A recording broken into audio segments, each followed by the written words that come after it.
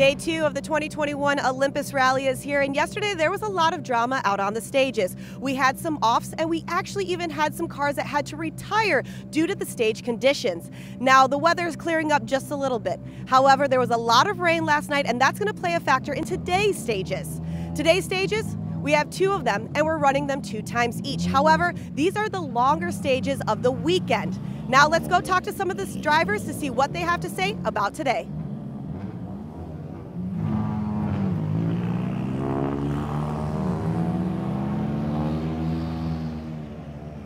Ken, day 2 is here. We got a chance to talk on some of the stage ends yesterday.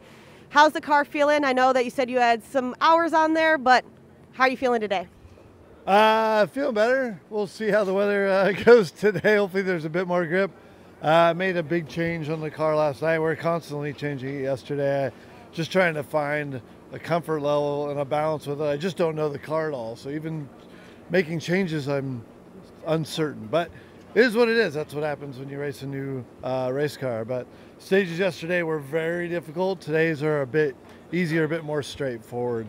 Yesterday there was so much change in grip underneath the trees and in the openings. Today there's a lot more gravel on the road and they're faster stages. So should work a little better for my driving style. Hopefully we've got the car sort of changed to something that'll work a little better for me. And yeah, today's basically a big test for me. If it goes well, I can put a little bit of pressure on Travis, but he's got a pretty good lead on me. Going that, yesterday we ran Wildcat once, canceled stage 8. Thoughts on Wildcat? It was 18.60 miles overall. At the end of the day, how did you feel about that stage? I really like the stage. It's quite a challenging stage. I mean, it make a great WRC stage. That's how good it is. So would the other stages too, but with the rain, that stage was incredibly difficult. It was like driving on ice. So really unfortunate that Brandon found one of the slippiest spots and it happened to be right in front of a bridge. Really bummer to see him go off. He was having a great day, but that's rally, unfortunately. So I would have loved to have driven it again, but yeah, in those conditions, it just was difficult for us top guys, let alone the rest of the field. So yeah, it is what it is though. That's a really difficult and technical stage, especially with the rain.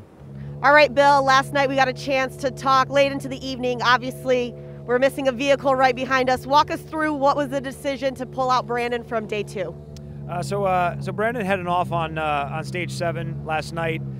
He struck what we believe was a part of a bridge abutment. So he sustained some damage to the car. Took us a while to get the car back off of stage and bring it back here last night. When we did that, we felt like the damage was substantial enough that we didn't want to put Brandon and John at any kind of risk. We wanted to make sure that the car was back to 100% and really inspected properly. So we made the decision to retire the car for today. Only Travis will be running for us today, and we'll take the car back to Vermont Sports Car, check it over, make sure it's safe, and come back stronger for Southern Ohio. And I know this has got to be heartbreaking for Brandon, especially since he split the stages with Travis yesterday. And going off of that, how is he feeling? Have you got a chance to talk to him this morning? I haven't talked to Brandon this morning. He was showing some serious pace yesterday. Was looking like he was chasing down Travis for the lead. So really encouraging pace from him.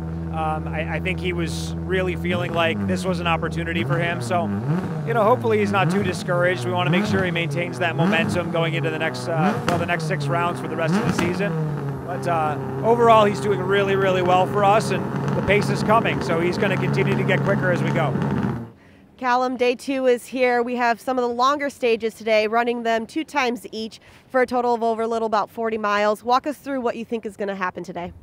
Yeah, well, today's stages are a lot faster than yesterday, a lot more high speed. So yeah, it'll be a little bit more challenging for us in the R5 cars, but we're definitely looking forward. The stages have been we're really enjoying the stages so far, especially yesterday's stages were great. And yeah, I'd say these stages today will be no different.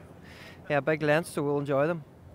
We had a chance to talk early morning before you went out on any of the stages, and I said they were very Welsh-like. After a full day of running them yesterday, still agree?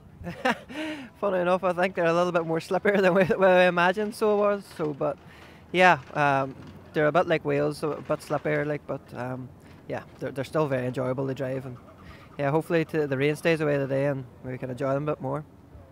Talking about that, we've got, like I said, two of the longer stages. When you had a chance for recce a few days ago, did you find any difficulties or challenges on either one of the stages today?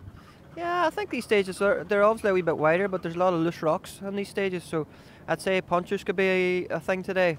Hopefully we don't get any punches all the same, but yeah, I think it could be punches could slip into play today for a couple of guys, but yeah, hopefully not, but yeah. Awesome. Well, I'll let you get back. I know the stages will be starting soon. Best of luck to you and the team. All right, thank you very much. Cheers, Tim. Thank you.